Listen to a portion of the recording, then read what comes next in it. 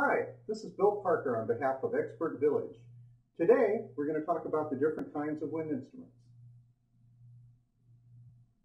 The flute is a member of the woodwind family. The sound is produced by blowing across the embouchure hole.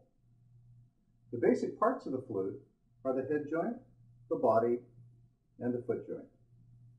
The clarinet is a single reed member of the woodwind family. The basic sound is produced by the reed. The parts of the clarinet are the mouthpiece, the barrel, the upper joint, the lower joint, and the bell.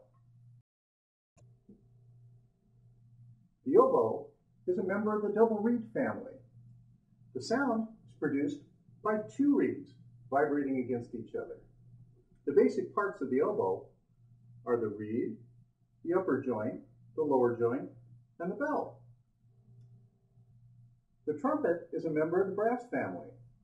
The sound is produced by buzzing your lips into the mouthpiece.